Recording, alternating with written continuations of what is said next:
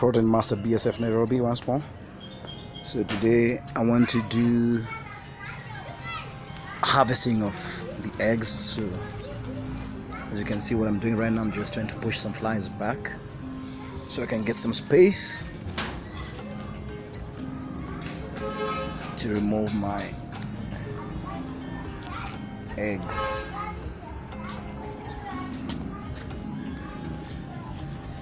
Show you.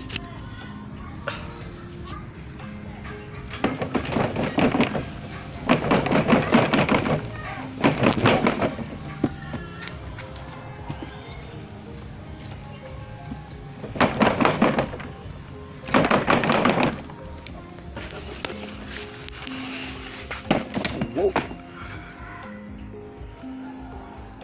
Oh. We never miss a few that we want to leave the cage. So if you can see, I'm using the conduits. You can see some eggs there around the conduits,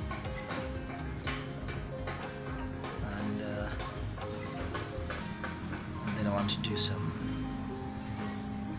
bit of it and place them on another tray.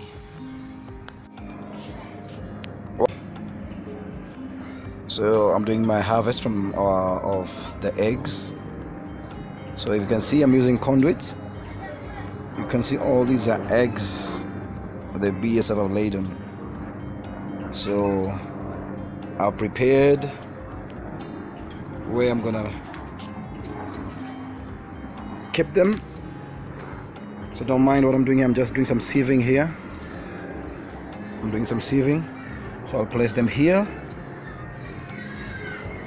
in this substrate, and then in God willing, in 3 days I'll have some more larvae. So this is it. So what I'm going to do, this substrate is already dry, some of it, but I will not throw it because there's some eggs that may be on these. If you can see, there's some eggs here, there's some eggs there, so I can't throw them. You can look at here. I don't know whether you can see, there's some eggs here. So this is it.